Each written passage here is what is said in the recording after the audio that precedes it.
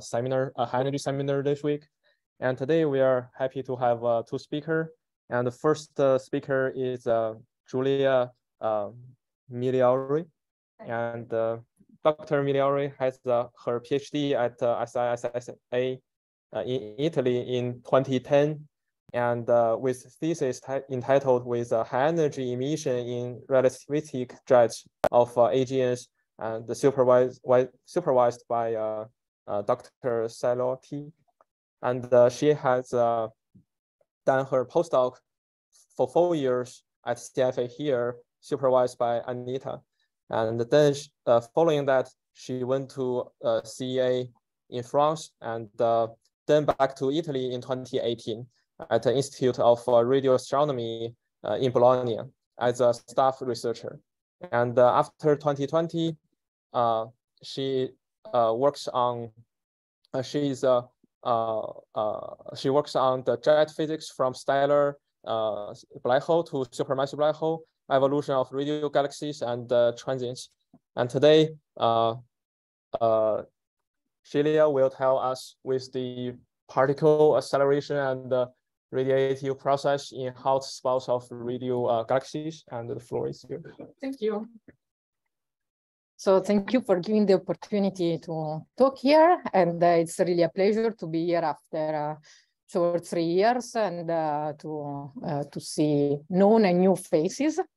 Today I will discuss some results that we obtained in two papers that we recently published. It's a study that one is a study that I led, the other was led by Monica Orienti, and with the help of collaborators that you see listed here. So radio galaxies can be classified based on their on their radio power and morphologies. Today we are going to focus on the most powerful one, the Faranoff-Riley type 2, which are characterized by collimated jets ending in with characteristic bright radio hotspots. Hotspots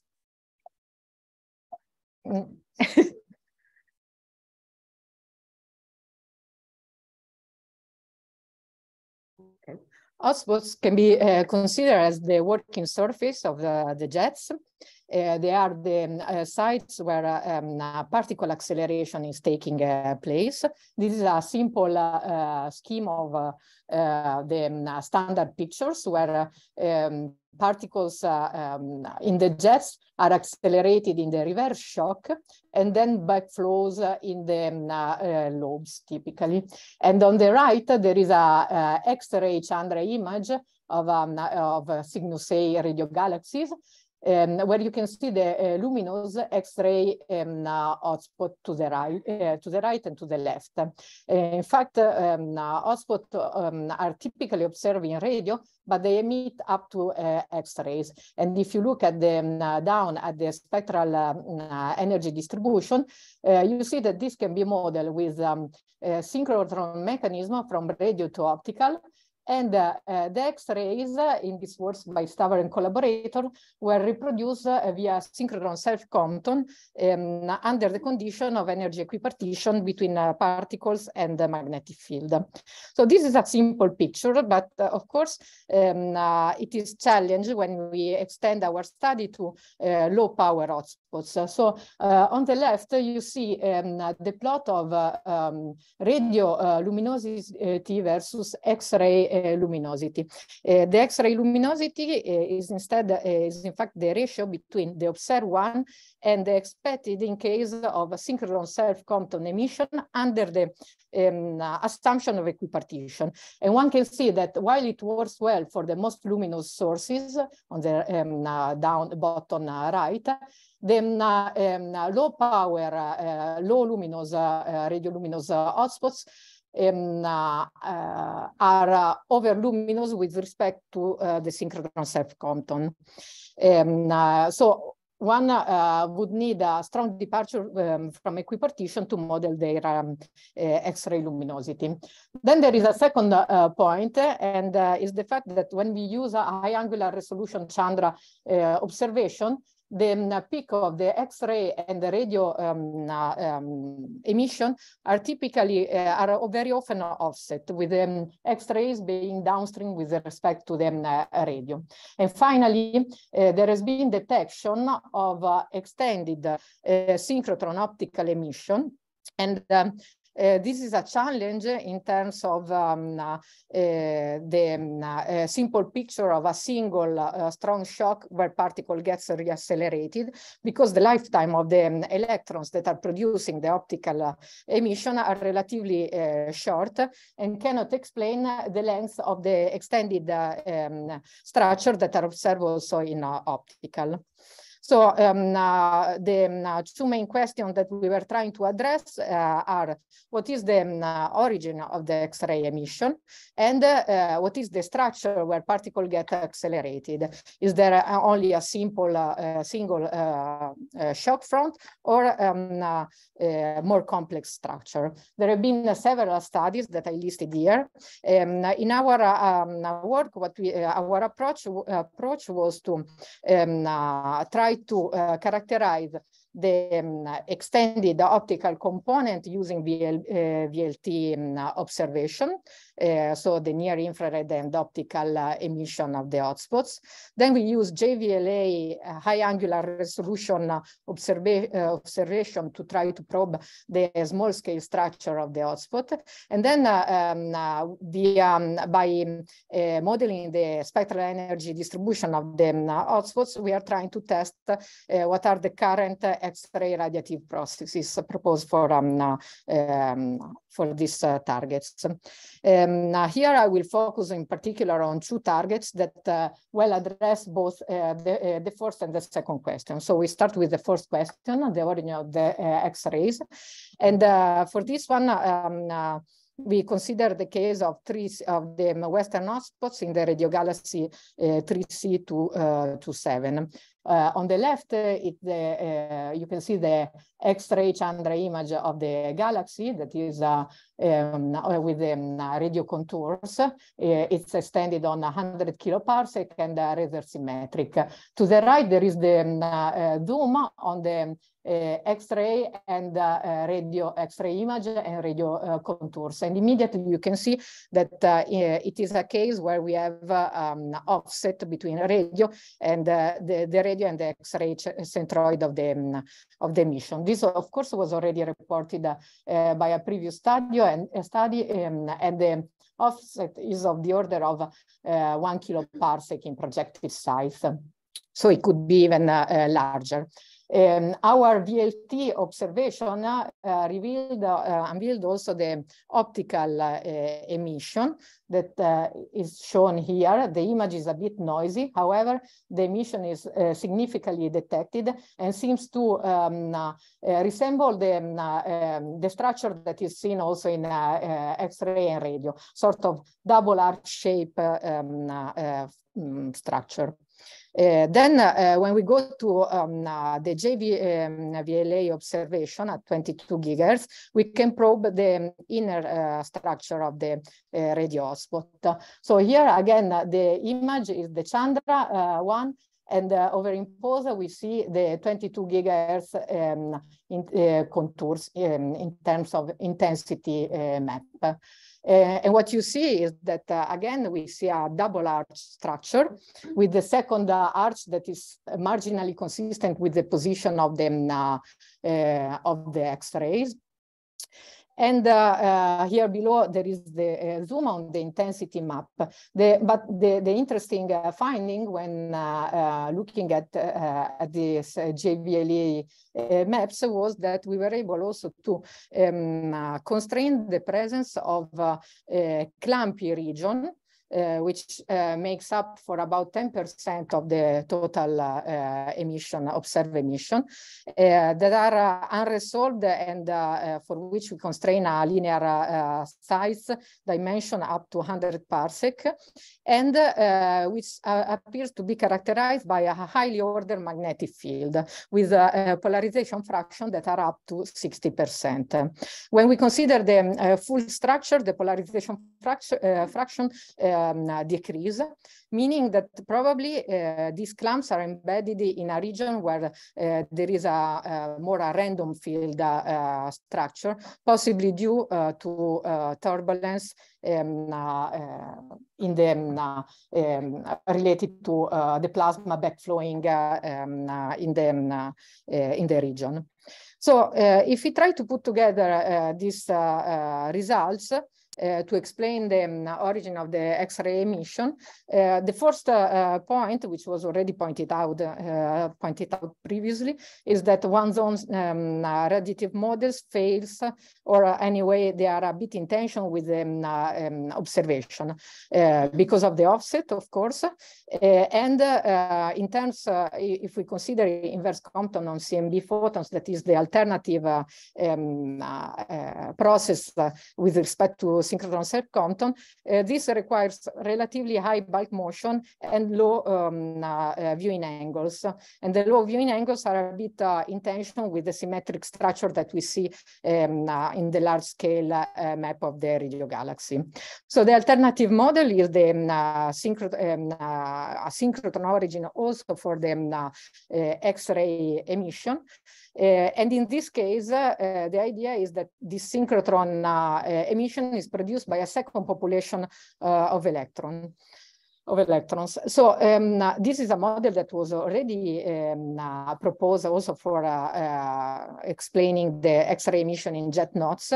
And let's say the addition here in this study is related to the fact that we have some observational justification to this scenario. So in our SCD, what we are assuming is that radio to near-infrared optical emission is produced in the kiloparsec scale structure, which is possibly associated with the older structure of the hotspot, the older shocks. While instead the X-rays are produced in these clumpy, highly polarized regions, which possibly marks the region where particle acceleration is taking, is happening in, which is, let's say, tracing the most recent episode of particle acceleration in the hotspot. And this is due to the fact that the Lorentz factor of the electrons that are producing the X-ray emission is relatively high. I mean, 10 to the 7, 10 to the 8 in terms of Lorentz factor, which translate in a short radiative lifetimes of this these electrons, 100 years. So meaning that we expect these sources to quickly, these electrons to quickly fade. So the idea is that in gray, this is the emission, the synchrotron emission of a single clamp, and we estimated that about 20 compact regions could make up for the observed total X-ray emission, and this under the condition of equipartition, also energy equipartition, also inside the clampy region. So 3C227 is not the only target where we observe similar clumpy structure, and for which, in fact, has been such a scenario has been proposed. One famous example is Pictor A. Once again, here the radio observation constrain dimension of the compact region up to a few tens parsecs. And there were also new star observation that were supporting the idea of synchrotron emission for the X-rays. One criticism to this model is that we need a high Lorentz factor of the particles. Also, the second criticism is related to the existence of this second population of electrons. However, recently we have been there have been advances in terms of radiative MHD simulations. And here I'm showing an example by a group led by Dipanjan Mukherjee, which shows that jets that are prone to MHD instabilities, such as kink instabilities or Kelvin-Helmholtz instabilities, can develop complex shock structures at the jet termination. And the particles that are accelerated in this kind of structure may reach the required Lorentz factor depending on the number of shock crossing that they undergo. So here to the right, there is an example of one of these simulated jets, where you can see that we go even beyond what we need to produce the particles for the X-rays. So now I move to the next case, where we wanted to address the question whether there is only one shock front where particles get accelerated, or the situation is instead more complicated. Here, the main point is then to look for extended infrared and optical emission. This is 3C105. On the left is the full radio galaxies, and we will focus on the southern hotspot. A previous work already identified the the two compact sources, hotspots, the primary and secondary, which are detected in radio, X-ray, and optical. However, the new observation allowed to also unveil the presence of extended emission, which is in this image a bit noisy again, but maybe in this one, you can see better on the left what I mean. So the idea is that the compact region are the site where we have these shock fronts, and the diffuse emission should represent the post-shock region. And the optical the VLT observation allowed to place constraint on the size, on the dimension of this post-shock region, which in projected terms is up to 4 kiloparsec. So, and what we did was, and the extended emission is instead not modeled in X-rays, not detected in X-rays. So here to the right, what we did was to model the spectral energy distribution of only the extended component. So you see that there is an upper limit for the X-rays, and instead synchrotron emission is used to model the radio to infrared. This modeling allows to put some constraints on the particle distribution in terms of maximum Lorentz factor. And the maximum Lorentz factor translates in radiative in the radiative lifetime of these particles, and then in the allowed scale size that they can cover. And you can see that there is somehow a tension between what we expect from the radiative lifetimes of the particles with what we observe. Then there are also a couple of other constraints that we can place, assuming that we do not observe, since we do not observe X-ray emission, we can place a lower limit to the magnetic field in this region, which is fully in agreement with the expectation in terms of equipartition magnetic field. And also another constraint is related to the gamma break, the minimum gamma break allowed by the radio to optically infrared SCD. So if the detection of this extended region can be explained in terms of two possible scenarios. Either these electrons are like streaming along the magnetic field lines once they've been accelerated in the shock front. And this assume the presence of a relatively ordered magnetic field, or in order to explain the sites that we are observing, they must undergo some kind of reacceleration process after the forced acceleration in the shock front. The observational constraint, so we can put some observational constraints on the first scenario, the idea of diffusion after the shock front. And these are related to the fact that if we assume this diffusion scenario, the particles, of course, they are not anymore accelerated once they have left the front shock. And this means that the gamma break that we observe in the SED of the extended emission must be at least, it cannot be lower, no, cannot be greater than the gamma break that was constrained for the compact region. Then the second is related to the fact that the diffusion time of the particles must be shorter than their synchrotron cooling time, of course, because we are still seeing them.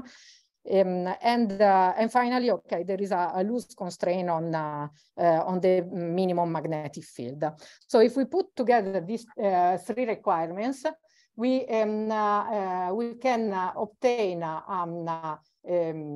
constraint on the allowed values in terms of magnetic field and mean free path of the particles in the post-shock region. So it's a bit of a complicated plot in this case, but what is important to see is that the allowed region in this parameter space is relatively narrow.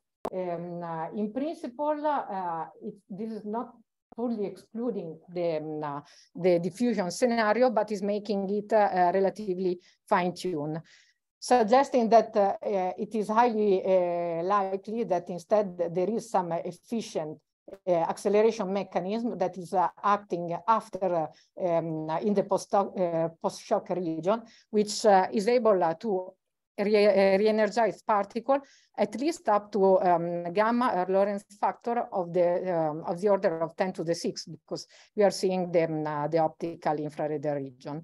One possibility is that this mechanism is related to the presence of turbulence, and so there is some sort of stochastic Fermi two-type mechanism that is acting in this region. So my time is running up. What I want to say, I mean, the main results is that for the first time we can give observational grounds to models that have been proposed very long and that somehow remained unconstrained or unjustified. And to do this, it is very important to have a multi-wavelength coverage, and in particular, it was really useful to probe the structure of the inner structure of the hotspots, and to have high sensitivity optical observation. And another steps is also, as was done also for pictoray, to go and look for X-ray observation on after 10 10, 15 years from the first observation to look for the presence of X-ray variability that is expected, is one of the prediction of this double synchrotron scenario. I close and I just make some advertising for a Bologna VLBI conference that we are organizing this May. So come to visit us.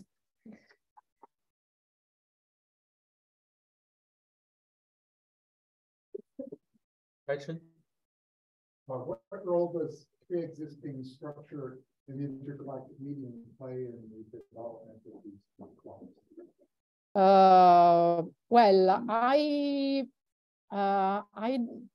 don't know, because I would say that what we are seeing is not interacting exactly with intergalactic medium. The region that we are observing is somehow the interaction of determination with the jet itself. Then on the role of the intergalactic medium on the formation in general of the shocks, this is another point, and it's true that dense or less dense environment can probably change the structure of the shocks, but it is an interesting point, and probably we need, and this is another point, we need a larger sample to see if there is a difference between low power and high power sources in terms of inner structure and in terms of what are the environment where they are located. These were not in Gloucester, for example. Do we have a further question? So what is the resolution in accidents, which is X-ray? Well, X-rays ideally at least comparable with the JVLA, but already, so it would be, I mean, Chandra is already good in terms of angular resolution. Our problem is the exposure time that are needed to get significant, to probe in a significant way the change in terms of fluxes. So, of course, we are dreaming about this MUSE and integral field spectroscopy, but we will be. So you talk mostly about the low luminosity objects. So about the higher luminosity, can you say if there any evidence? What is the Mach number of those? Because this could be related on what is the amount of clumps or the overdensity of the clumps. So yes, one point is that right now the observation were sort of biased because we are looking to low power sources because are the one that were problematic in terms of modeling. And now the second step is instead, in fact, to go and probe the structures of low and high power to see if the presence or not of these clumps are in fact really related to the production of X-ray. So in this sense, it's clear that the scenario is a bit biased right now. In terms of Mach number, this is a good question, because I think for picture A there was some study that was constraining, but picture A is still again a low power source. For Cygnus A, I don't know if there is any study that has placed some constraint on the Mach numbers. Because the Mach number could be related on how intense is the magnetic field which should be generated downstream of the shock because of the clouds. So that's why I was asking. Mach numbers are usually slow here, right? So yes, yes, like 3 or something, 3, 5, I think, for picture. Yeah, for picture A, I think it was like below 5 for sure. Also for. I think you said it were new-star observations, so that's basically. No, this was a picture A. It is, I think, the only one that has been observed thus far, and and it's clear because it's also the brightest one and one of the nearest. And there is a study led by Sunada and collaborators where they claim that there is an indication for curvature of the spectrum, which is what you expect in case of synchrotron. Of course, given the short time scale, radiative lifetime of these particles, you expect that they cut off at like tens of keV, but I think they still need deeper observation to be strongly constraining. It'd be nice to see what the SCD new star looks like on this one. Right? Yes, yes, you're right. I mean, I could have. Yeah, there is. I mean, the reference is this. Actually, I could have included also this the image. Right. To me, in terms of error bars, they are still both compatible. But I know that there were deeper observations. Thank you. I think we are going to move to the next speaker, and if you have further questions, you can. Yes, I indicated the room. I'm in 3068. So, oh, yeah.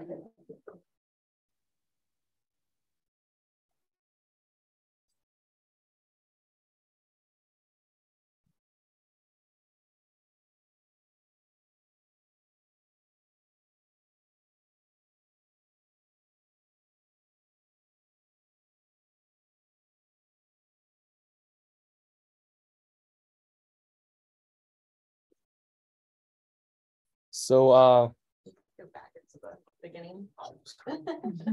Giving away my talk there.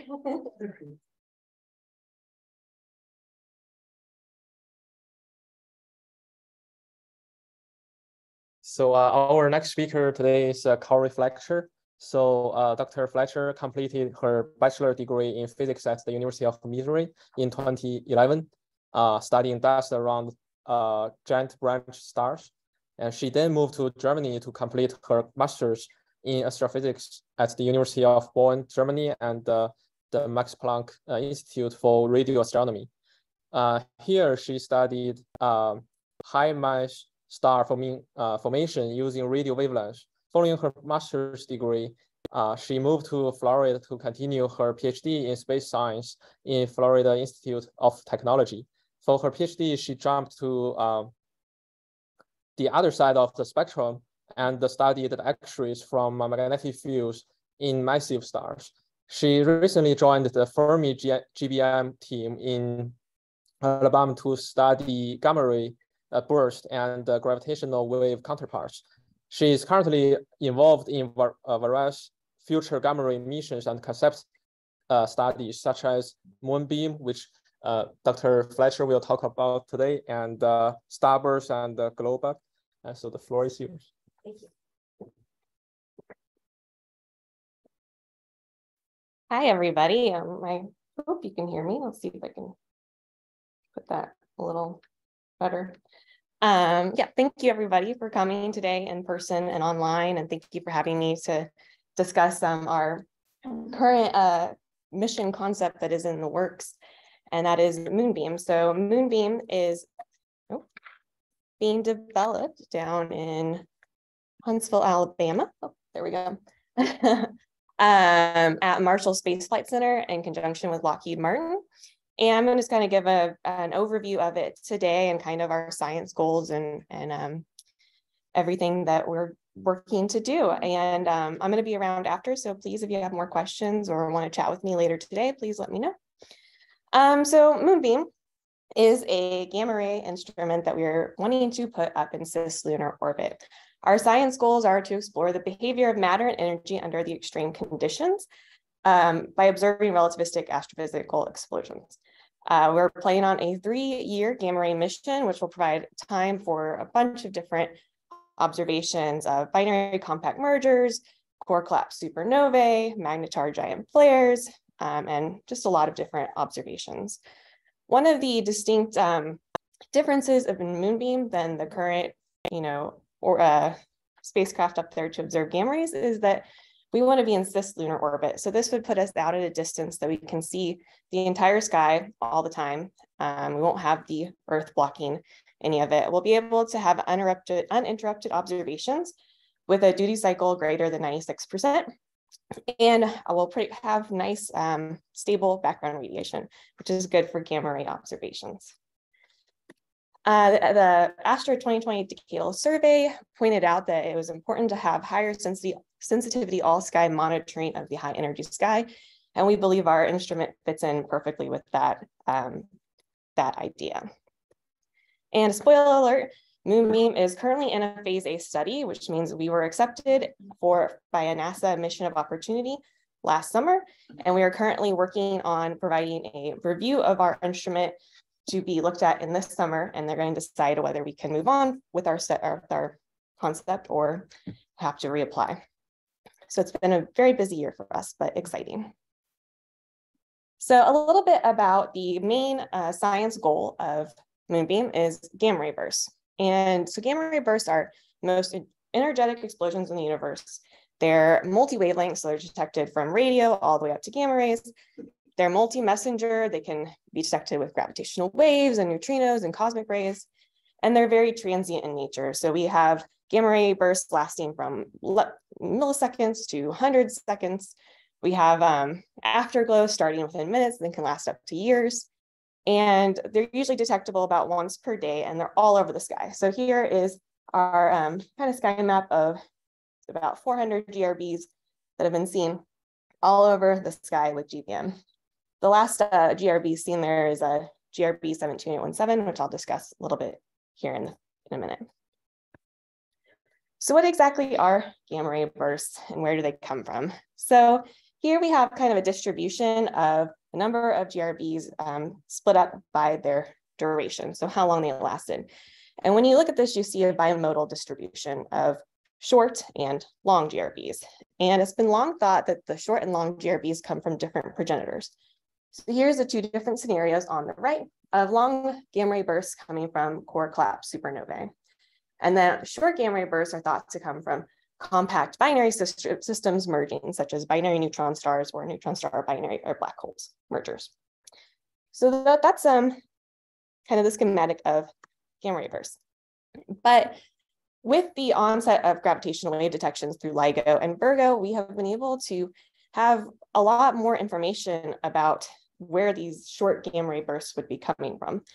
So gravitational wave, so basically using gravitational waves and EM observations gives us a lot of information about these short GRBs. We have just another little schematic of the creation of the jet and the GRB, and then the kilonova and afterglow here on the left. And so when we see a binary neutron star merger in gravitational waves, we can really get a lot of information about the binary system parameters, the masses. Is it two neutron stars? Is it a black hole or a neutron star? We can get a lot of information about the distance. We can also do the spin of the system. We can get a precise merger time.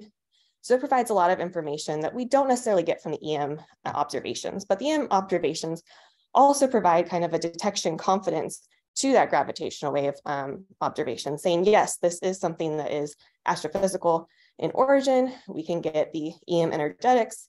And then we also see X-ray and optical afterglows, which gives a precise location. And also a redshift will provide a host galaxy. So we know a lot of information about these systems now, just using the two different messengers here. And this was really put to test with GW 17817 and GRB 17817A, which was the first and so far only joint detection of a binary neutron star merger in EM and gravitational waves. So here's just the little video, if I can get it to play, of that observation.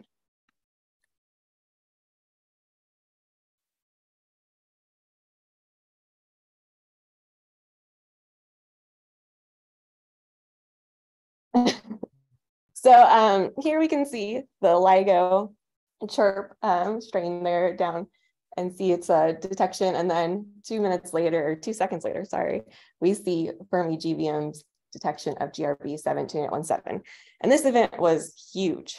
I mean, I'm sure you all have heard about it. And so this was great for proving that binary neutron stars are a progenitor of short gamma ray bursts. The only problem is we've only had one, and you really can't do too much with just one data point. So we're really hoping for more to come. And we do have the next observing run coming up here in May. So fingers crossed we get more joint detections.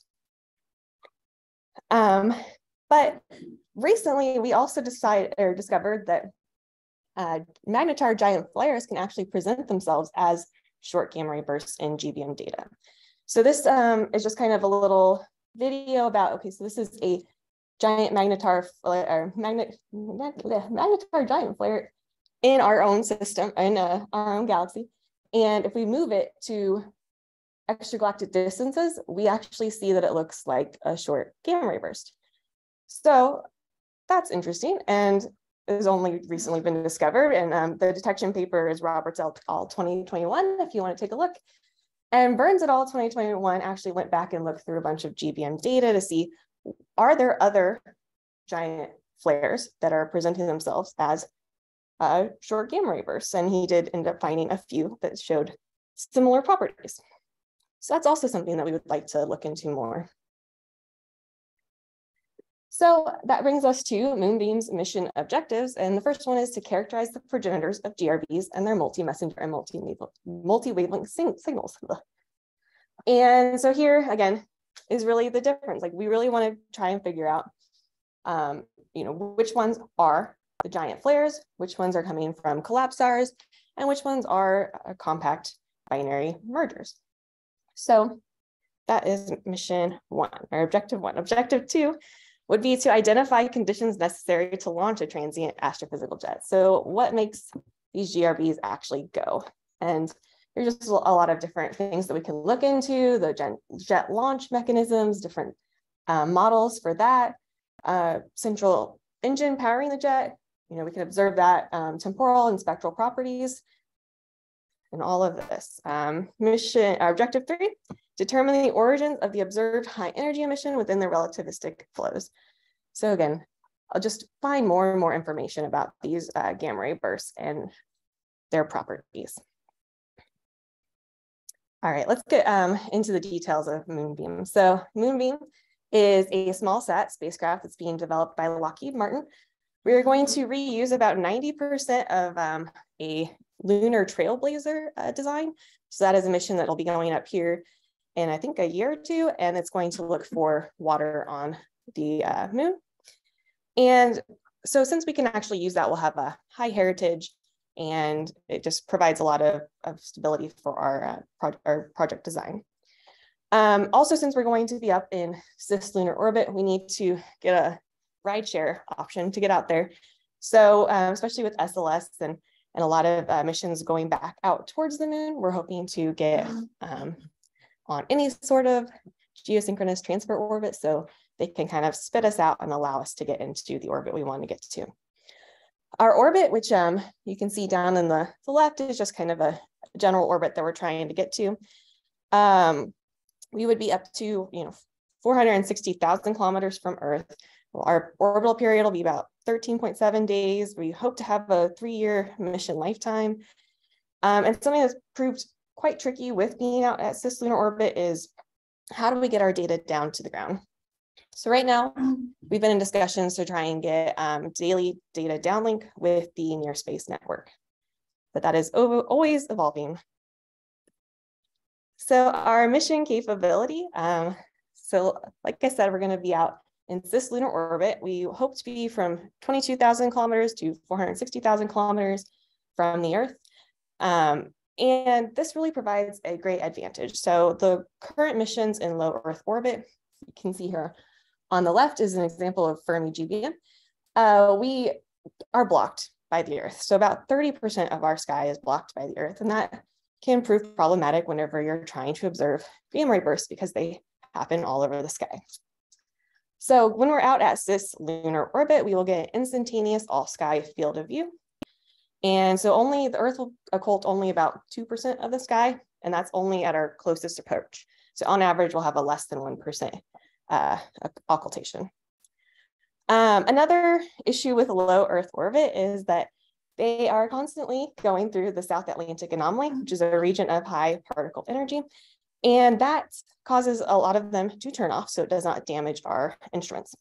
So down here in the right, we have kind of a plot of Fermi GBM and Fermi LAT and their SAA regions.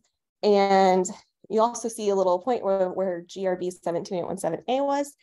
And so at that time, when we had our great binary neutron star merger that we've observed in gravitational waves and EM, we were 2 minutes away from going into South Atlantic anomaly. So that's GBM. And the Fermi LAT was actually already turned off, and so they did not observe it.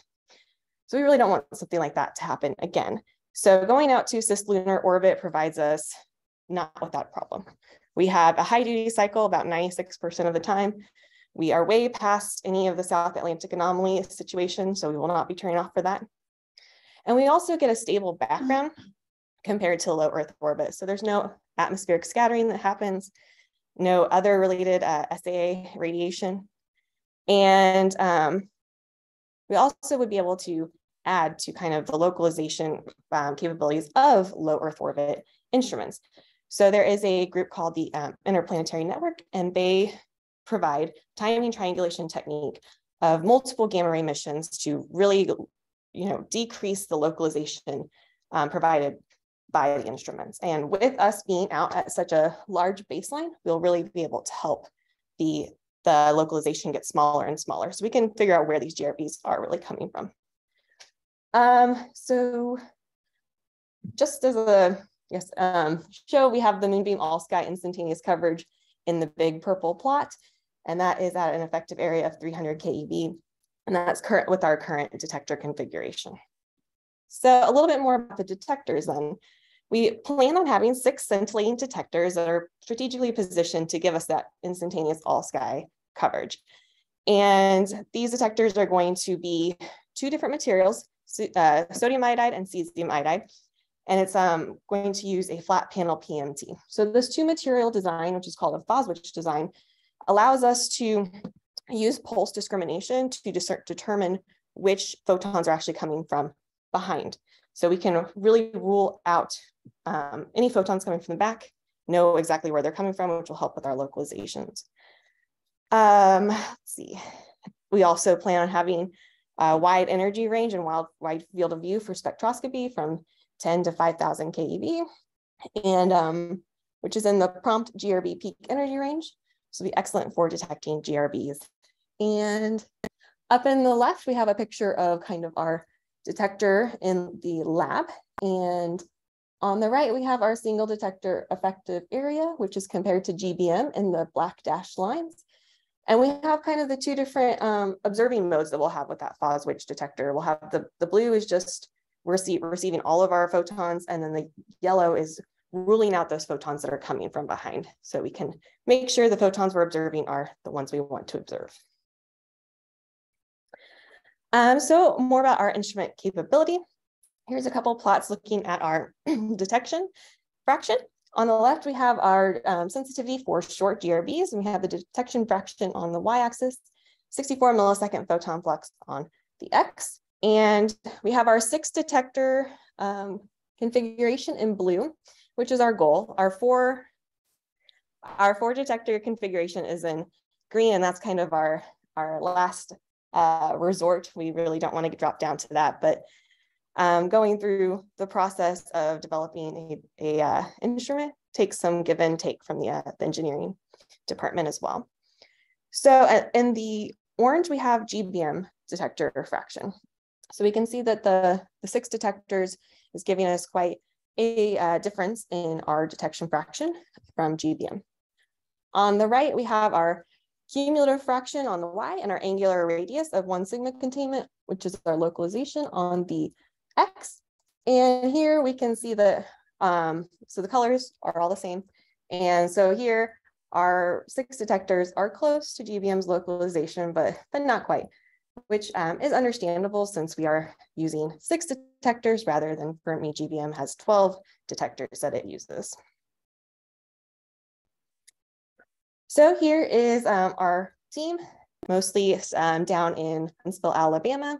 Our PI is Michelle Hoy at Marshall Space Flight Center.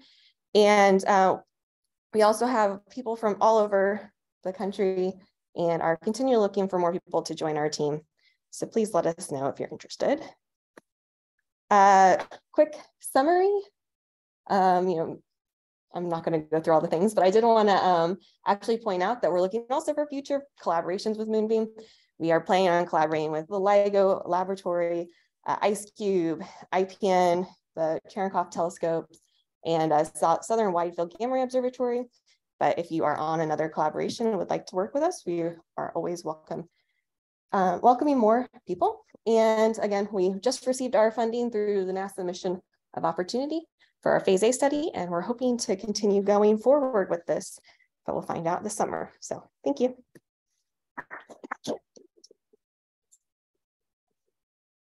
Question? Yeah, so actually on the technical side of things, I was kind of curious, the flat panel PMT you're selecting to go to for heritage reasons, or is there a reason you didn't want to go with like a silicon PMT? I know temperature variations are a problem, that sort of thing, but yes, and I believe the PMTs are lighter and cheaper, the flat PMTs. And since we're only planning on being up there for 3 years, the kind of issues with their so I believe flat PMTs have more issues with radiation after a few years. They start to degrade, but since our mission lifetime is only 3 years, it was perfectly in there in that range. So, but I'm not a specific instrument in the PMT section. So. Oh, okay. Yeah, it's sort of the thing that people keep going to the silicon version. Yeah. Yes, yeah, yeah, because we are going to be in a small sat, so it's not going to be as big as Fermi GBM, which has the other style. So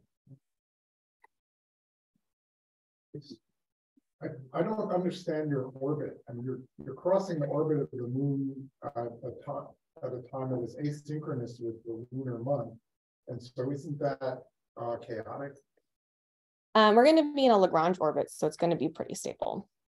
But that is still up for, our engineers have been working on trying to get that to be the most stable and best orbit possible. Oh, so you're going to L1 or L? I believe it's I think it's L1, and we're also, thinking about L3.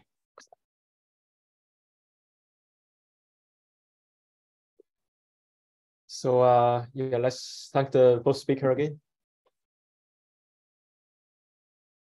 If you have further questions, Dr. Fletcher will be here today and tomorrow.